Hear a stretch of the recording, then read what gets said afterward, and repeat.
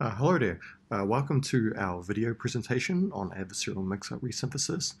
This was recently accepted into NeurIPS 2019 as a conference poster. I hope you enjoy it. Okay, to start off, adversarial mix-up resynthesis, which we'll just call AMR, that's the abbreviation, is basically a technique to improve representations learned by autoencoders. Autoencoders being one of the most fundamental building blocks that we have in unsupervised learning. So just to give an example, in an autoencoder, we have our input X. It could be an image, it could be text, whatever, and then we're going to run it through an encoding function F to produce a representation here. Now, commonly, this representation is going to be much smaller in dimensionality than X, because here we want to capture the most salient features, the most important features, to basically reconstruct X. And we reconstruct it by having a decoder function G, which puts it back into the original space. So X tilde here denotes the reconstruction of X. And so we're basically training this. We're going to update its parameters so as to minimize the reconstruction loss, which is the L2 norm between X and X tilde.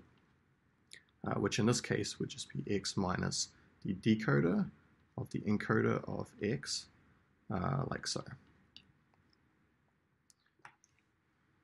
So in deep learning, in general, not just in unsupervised learning, data augmentation is actually an extremely useful thing to do. And in the case of images, it's really easy to do, right? So the reason why we're doing this is you can think about it as like you're trying to artificially augment your training set, which is usually quite small in the grand scheme of things. And so, for instance, we have a bunch of images here, these 5 images, and we can perform various transformations, like maybe we can randomly rotate the image, we can blur it a bit, we can play up the contrast, and vice versa. And so, for instance, if you were training a classifier to classify these images, then you'd be making the classifier a lot more robust. It would see this image in different lighting conditions or different angles. And so just in general, it's a really good idea to do, and it's really effective. Another example is actually this thing called a denoising autoencoder. So here we're dealing with endless digits, and we can see this 2 has been corrupted with noise. And so the idea is that if it's being corrupted with this sort of noise, we can run it through the encoder, and it's actually going to produce the original image. And so what we're doing is that we're training this autoencoder to learn to separate signal from noise. And so the objective that we'd be minimizing here would actually be this the L2 norm between X and G of X of F plus epsilon, where epsilon is this noise. So for instance, this could be sampled from a Gaussian, and so each pixel would have an epsilon sampled from it. So this is called the denoising autoencoder, and it's much more robust than the one that we explained in the previous slide. So here we're going to talk about another data augmentation algorithm called mixup, which was proposed by Zhang et al. In 2017. Our technique actually uses a form of this, but just for the sake of this slide, we're going to explain the original algorithm in the context of supervised learning. And so mixup is actually really simple. It's only a few lines of code, really.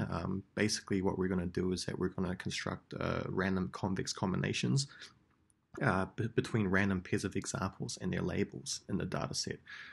So for instance, imagine we're looping through, let's just say D1 and D2, where these are the same training set, but they have different orderings. They're shuffled differently. We could say, for xi, yi, and xj, yj in D1, D2.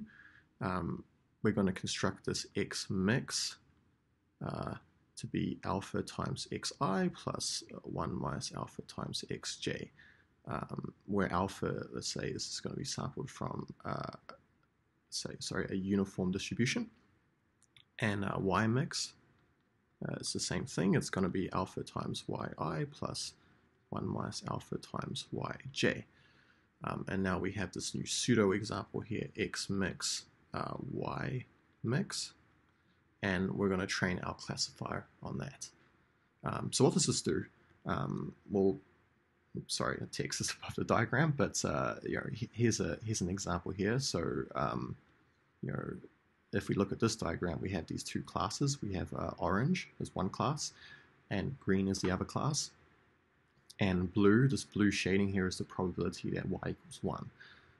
So we can see that it's not so smooth. It's a pretty sharp decision boundary. But when we do mix-up, we get something that's a lot smoother in this region here.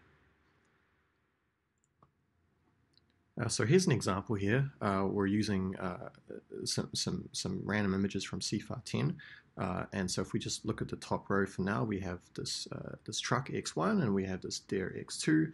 And as we're moving from left to right, we're sort of traversing that complex combination. So for instance, the second image here would be something like, let's just say 0.9 of X1 and 0.1 of X2. And this would be the opposite. This would be like 0.1 of X1 and 0.9 of X2. And in the middle, this would be about 50-50.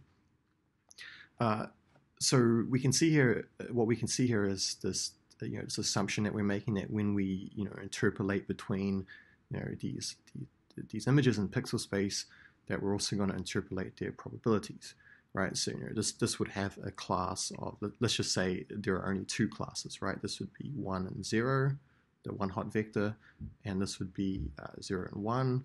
And what we're saying is that this class here would be 0.5 and 0.5.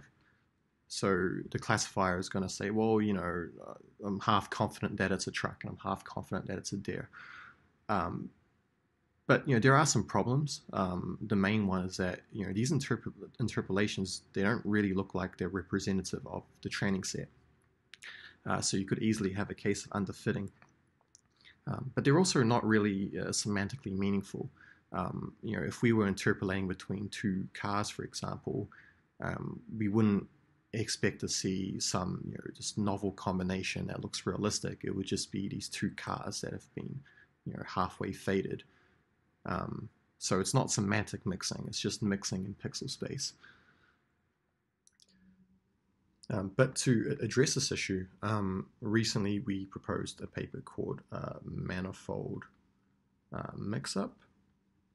This is actually from Verma et al., which is recently accepted into ICML. And this basically does the mixing in the hidden space of a classifier. So now you have these semantic mixes. AMR does something similar, but in the case of unsupervised learning. And so we'll get to that really soon. So our technique, which we'll get to quite shortly, can be motivated in part, at least, by a statistical way of looking at the problem. And so we have these faces here. We can imagine there being this complicated function P of x, and so these x's are samples from P of x.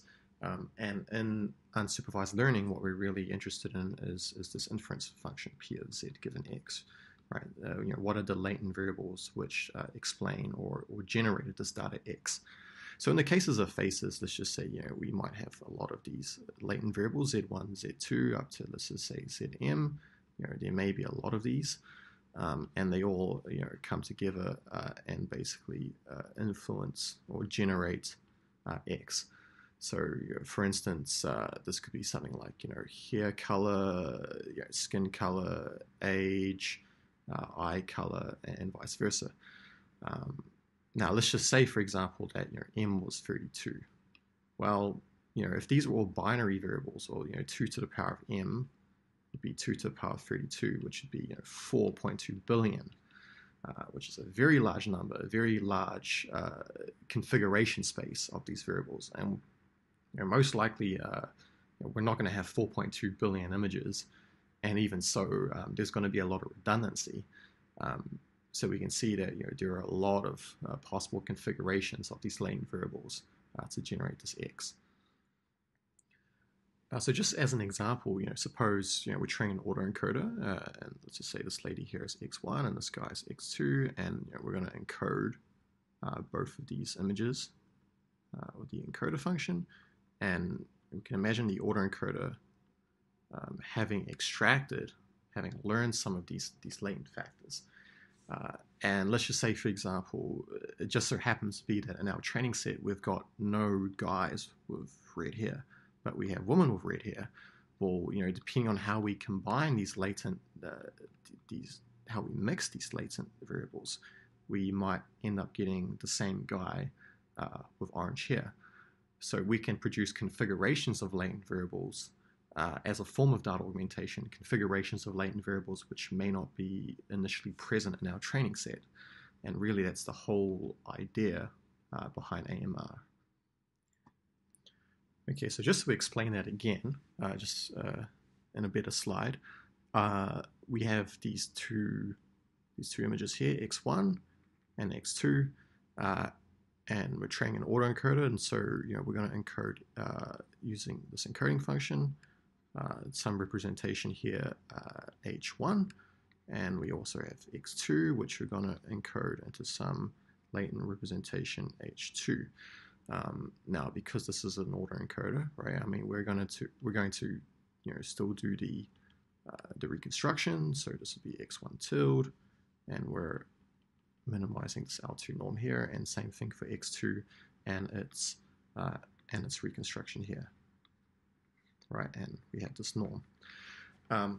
Okay, so the mixing happens at h1 and h2, right? So we're going to feed both of these through some mixing function. And it's going to produce some mix between h1 and h2, and it's going to output some h mix. And then we're going to decode this mix with G and get some X mix. Now, if you do this with, say, a regular autoencoder, it's not guaranteed that this mix here is going to look realistic. It could be something that's completely gibberish. But what we're doing, in order for this algorithm to work, we're actually going to use generative adversarial networks. I won't go into it too much, but basically what we do is, let me just select a different color. And we have this discriminator function here, and basically this discriminator is trained to say that this is fake, and that these two images here are real. And the autoencoder is going to try to fool this discriminator. So basically, it's going to update its parameters so as to produce mixes that could plausibly look like they come from the data distribution. Okay, so what is this mixing function? Well, the first one that comes to mind would just be mixup. I'm just putting it in quotes to say, this is the original mixup, used in the original paper, used in manifold mixup, and also in some related work. So let's just say here this is h1. So this is basically an encoding of x1. It's a bunch of feature maps. So we have 4 feature maps, and we also have h2, which is the encoding of x2. Also a bunch of feature maps. So what we can say is that, well, we could sample some scalar alpha from, say, some uniform distribution, and just literally multiply, produce this combination. So alpha times h1 plus 1 minus alpha times this, and then we get some combination here, h mix, which we then decode into some x mix. So another one that actually we proposed that's specific to our work is this thing called Bernoulli mixup, in which we do discrete mixes. So to explain this, again, we have this h1 and h2, and just to present it better, I'm just flattening these out, these feature maps. And so what we're doing is that we're actually going to sample from a Bernoulli distribution. So for each index, because there are 4 feature maps, we're going to sample some, let's just say some m from some Bernoulli distribution parameterized by p. And this could be 0.5, for example. And so maybe for the first one, it samples 0, and then maybe for this one, when we sample that m, we're going to get 0, and maybe for this one we get 1, and maybe for this one we get 1. So what that means is that because these are 0, we're going to retain these feature maps, and because these are 1, we're going to retain these feature maps. And then we're going to do this discrete swapping. So we have the first 2 feature maps of this guy, and the last 2 feature maps of this guy. And again, we're going to basically decode that into an X mix. So discrete mixing. In the previous two examples, we were just mixing two examples at a time. But one question you might ask is, can we mix between multiple examples? Can we mix between 3 examples, 4 examples, and vice versa? And absolutely. So if we just go back to the case, let's say where k equals 2, where we're mixing with 2 examples. Really, we have these 2 mixing coefficients, alpha 1 and alpha 2. But really, we only need 1 alpha, right? Because alpha 1 is just alpha, and alpha 2 is just 1 minus alpha. But we can visualize this as like a line segment, right? So here would be alpha 1, and this would be 1, 0, and here's alpha 2 with 0 and 1, and we can sort of draw a line segment between them. And so this halfway point would be 0.5 and 0.5. And so, we can imagine, drawing these alphas from this line segment. Now, in the case of k equals 3, we have alpha 1, alpha 2, alpha 3, and we have this constraint that, these alphas have to sum to 1. And again, we can sort of draw, let's say, the corners of this vector. So this one here would be 1, 0, 0. For alpha 1 equals 1, alpha 2 equals 0, alpha 3 equals 0.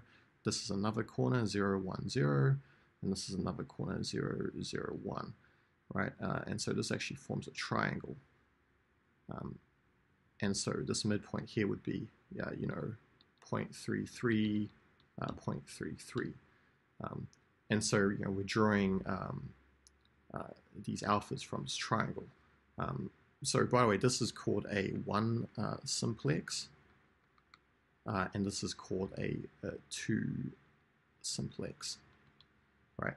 And you can generalize this to kind of more dimensions. So in k equals 4, it would be something like a tetrahedron.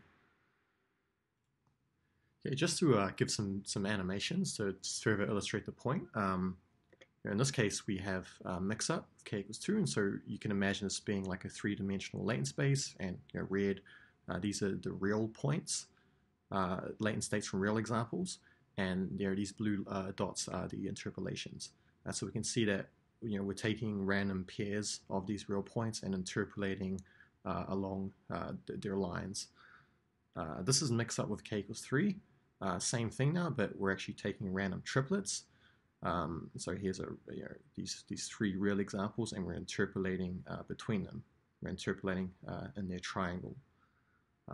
Here's Bernoulli mix-up for k equals 2. This is a bit less intuitive visually, but you can also see the type of interpolation that's imposed by doing this Bernoulli mixing. It's also useful to talk about some related work. There are actually 2 papers that are very similar in nature. Adversarially constrained auto-encoder interpolation, which we'll call ACI, which is recently published in iClear 2019, and generative adversarial interpretative autoencoding, otherwise known as Gaia. And so there are some differences between the works. In ACI, what's going on is that so they're using mix-up in the k equals 2 case. But when the discriminator gets that X mix, the discriminator is actually going to try to predict the mixing coefficient alpha, right? So it wants to predict, to what extent, let's just say X1, H1 was mixed, and what extent H2 was mixed. And so the autoencoder's objective is to try to make the discriminator think that that the mixing coefficient for X mix is either 0 or 1. And so the output of this discriminator is tied to the mixing function that's used. But in that case, they only try mix up with k equals 2. In Gaia, they use a mixing function, which is based on a Gaussian. So if we have H1 and H2, we're actually going to sample an H mix from a Gaussian distribution, which is just the midpoint of H1 and H2 with some variance sigma squared. So, if H1 was here and H2 was here, we're basically sampling this Gaussian, which is at the midpoint. So you're more likely to sample interpolations that are really in the middle of these 2 points. But again, it's in the k equals 2 case. In particular, what we're interested in is just mixing functions in general, just evaluating different types of mixing functions like Bernoulli mix-up for k greater to 2, and just really think about what these specific mixing functions are actually doing and what their implications are on the resulting representation. So here I'm just showing some qualitative results, finally. This is on the Zappos shoe dataset. So we have one type of shoe here, X1, we have another type of shoe here, X2, and this row is basic pixel space interpolation. This one is just a regular autoencoder interpolating in the latent space of a regular autoencoder, sorry. This is ACHI, and this is AMR. So we can see that for these top two, there's a lot of ghosting in these interpolations. It doesn't look very realistic. Same thing for the autoencoder, but for ACHI and AMR, things look a lot better, especially in this case for our technique. There's not really much ghosting going on. And again, this is due to the fact that any interpolations produced by the autoencoder have to look realistic. They have to fool the discriminator. So it's going to want to get rid of this ghosting because that ghosting isn't present in the original data set. Also, this is just for k equals 2 with just regular mix-up. So here's another example, a more high-res version. This is actually the first figure in the paper.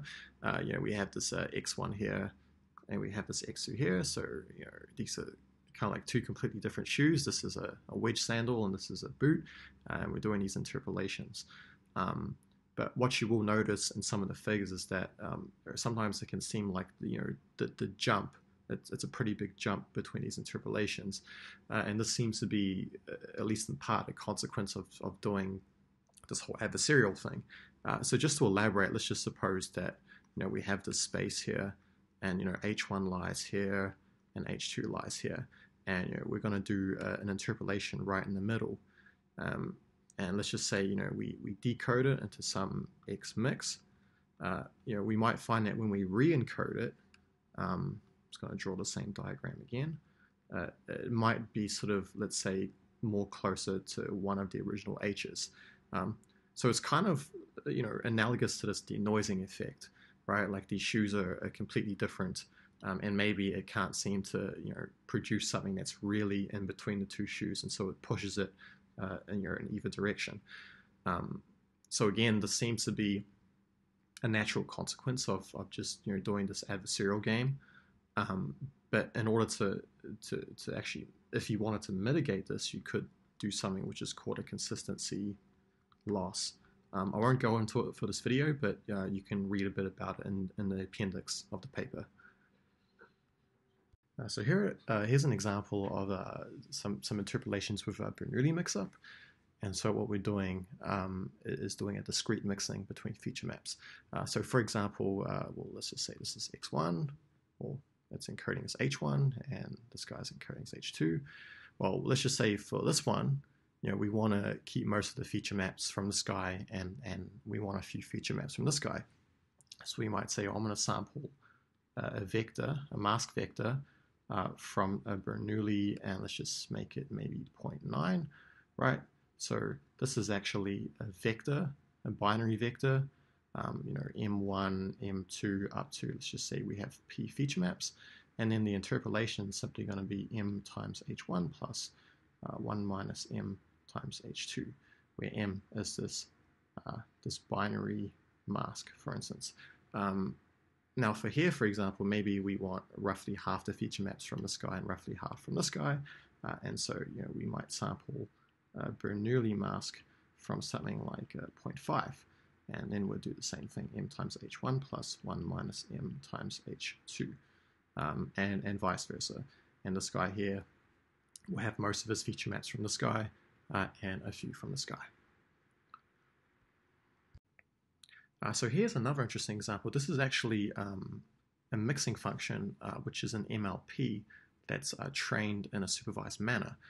And so let's just, if we look here, for example, we're just considering 3 attributes, male, makeup, and lipstick. And so our guy here, Kiefer Sutherland, his attribute vector is 1, 0, 0. So yeah, he's male, but he doesn't have makeup and he doesn't have lipstick. And this lady here, well, her attribute vector is the opposite. It's actually 0, 1, 1. So not male, she's female, but has makeup and has lipstick.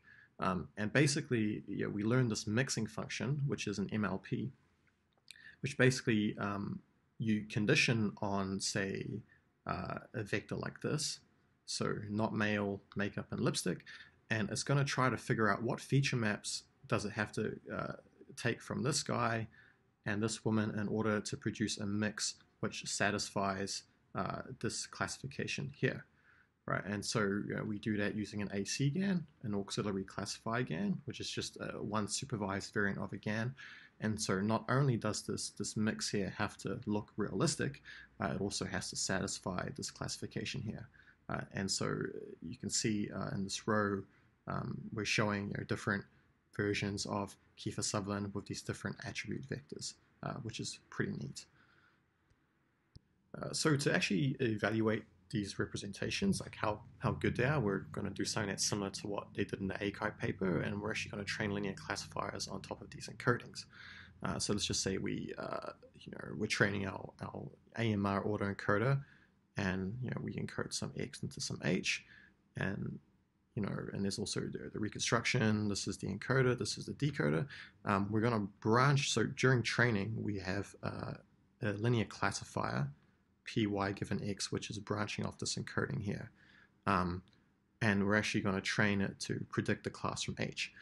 But what's very important to note is that we're not backpropping the gradients from this back into the autoencoder, right? So this is cut off here. So this autoencoder is trained completely unsupervised. It doesn't see the labels, but this part is trained supervised. And it doesn't have to be a linear classifier per se. It could also be a deep neural network, but it just so happens to be that linear classifiers are fast to train, and it really makes a difference when you're training, running hundreds of experiments. And so we're going to train this, and we're going to evaluate its accuracy on both the validation and test sets. As well as that, each experiment we run, we run it 3 times, so there are 3 repeats. And so for each of these trials, we're going to find basically the epoch corresponding to the point at which the validation performance was highest, and then we're going to evaluate at that point on the test set. And so basically, we're going to get 3 test set numbers, and then we're just going to take the mean and variance of that, and that's what we report.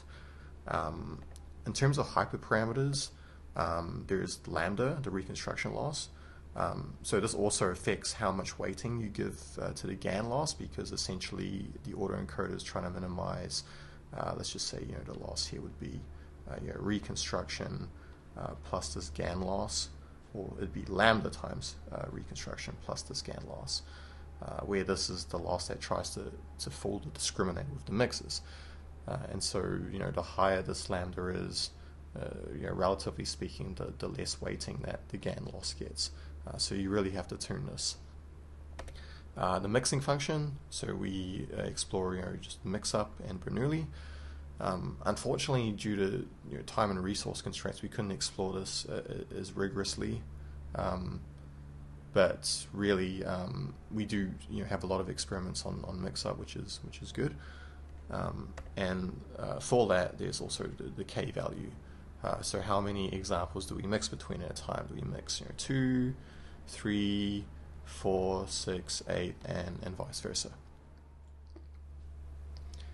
Okay, so here are our first set of experiments that we ran. We actually ran some experiments on MNIST, KMNIST, and SVHN. And so and we also, so this is the test set performance, and we're also showing the values of lambda, the best performing lambdas for those experiments. And so if you look row by row, the first one we have is autoencoder plus GAN. So this is just an autoencoder with the GAN on the reconstruction, so there's no mixing. But the reason why we put this on the reconstruction is so that you get nicer reconstructions, ones that aren't blurry. This is a common problem if you just train a regular autoencoder. Now for AMR, these are the experiments that we ran. So this mix-up with k equals 2, Bernoulli with k equals 2 and mixup with k equals 3. For ACI, we did our own implementation of ACI as well, and here, just in this little box here, we're showing the results from the ACI paper, quoting them directly. So for MNIST, ACI actually performs, our implementation of ACI actually performs the best. Same thing for KMNIST, but fortunately, I guess, for SVHN, a slightly more complicated data set, we actually achieve a big win here with actually 47.34 compared to, let's say, the baseline, which is 37, our implementation of ACI, which is 34, and theirs, which is 34, and we actually get this with k equals 3, which is nice.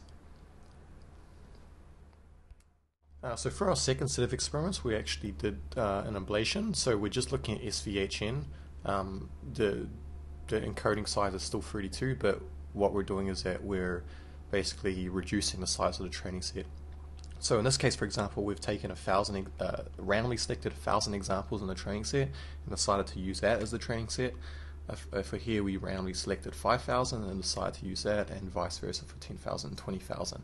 And this is really just to see what the behavior of these algorithms are in the sort of low data regime.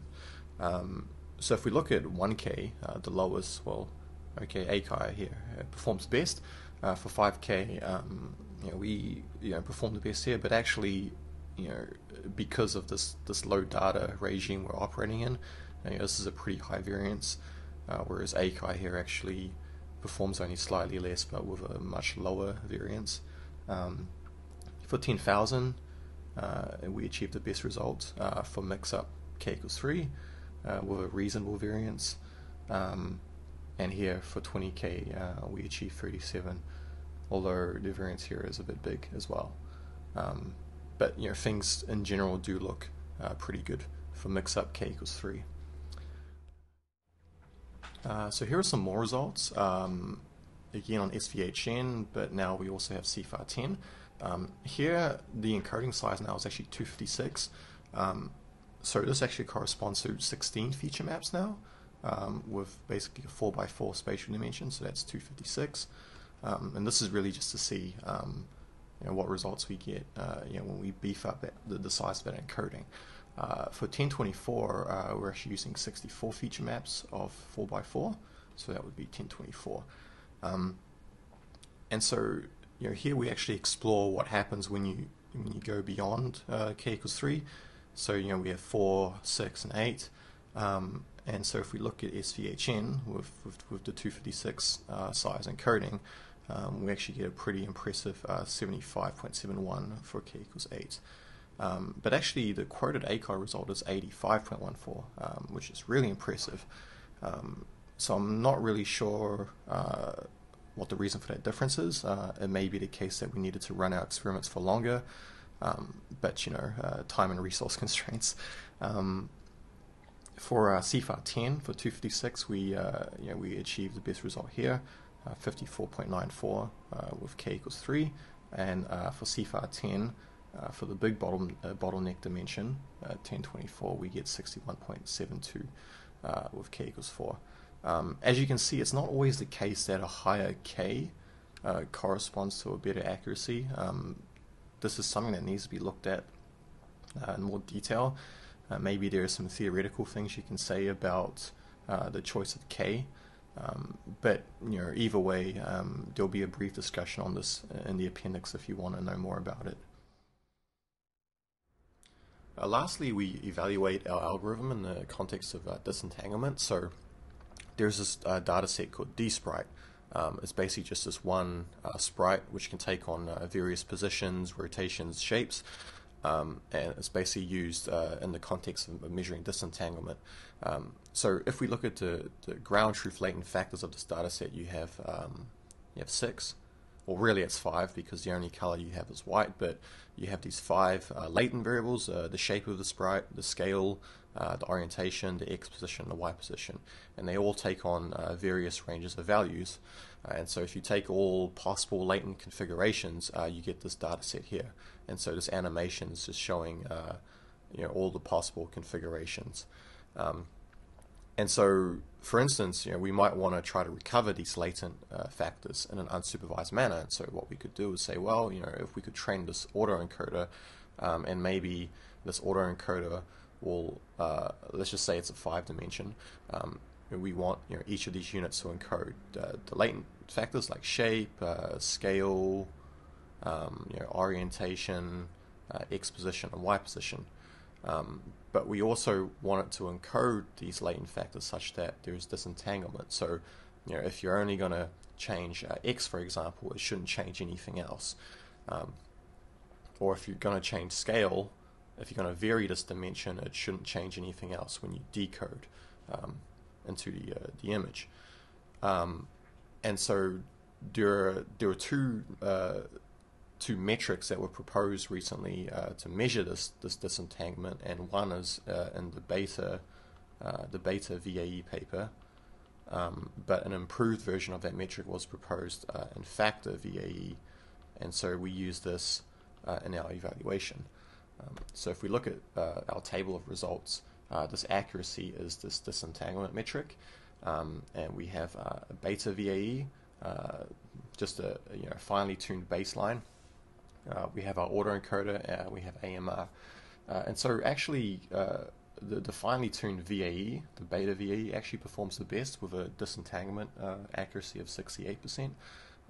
For us, it turns out that Bernoulli with k equals 3 actually performed the second best, followed by Bernoulli with k equals 2, which is interesting. So maybe there is something interesting about using Bernoulli mix-up in the context of disentanglement. Again, this really requires further exploration. It would be good to know better what some of the implications are of using, say, regular mix-up versus Bernoulli, and also what happens when you play with the value of k. So in conclusion, we perform an exploration of mix-up in the context of unsupervised learning, and so one of the motivating reasons was this idea that we can imagine the encoding of our autoencoder trying to learn these latent factors that represent the data, and that we can generate novel combinations of these by performing mixing, and then making these novel mixes look realistic through an adversarial GAN framework. And so we looked at it in the context of the mixing function. So we tried different functions like mixup, Bernoulli, supervised Bernoulli. So this is the example where we did attribute swapping for celebrity faces, and also mixing with k greater than 2. Qualitatively, compared to our baselines, we achieved more realistic interpolations. Quantitatively, we found that mix-up greater than 2 generally performs really well, performs the best. This was for the tasks where we branched a linear classifier off the encoding and tried to predict the class. Unfortunately, due to time and resource constraints, we weren't able to explore Bernoulli mix-up as rigorously, but at the same time, we found some evidence that it might be useful in the context of disentanglement. The results that we presented on the D-Sprite dataset. For future work, it'd be nicer to have a better theoretical understanding of these mixing functions, a better theoretical framework, and also maybe looking at mix-up from a more biological point of view. It is interesting to note that, well, if we look at, say, Bernoulli mix-up, this could be seen as being somewhat analogous to biological crossover, in which you're swapping over different segments of DNA. And also what's interesting is that recently genetic algorithms have become sort of more widely used in deep reinforcement learning under this idea called evolutionary strategies as an alternative way to train reinforcement learning algorithms. So there might be something interesting to see from this point of view. Well, thank you for watching this presentation. If you have any questions or comments or whatever, you can email me at this address or tweet me.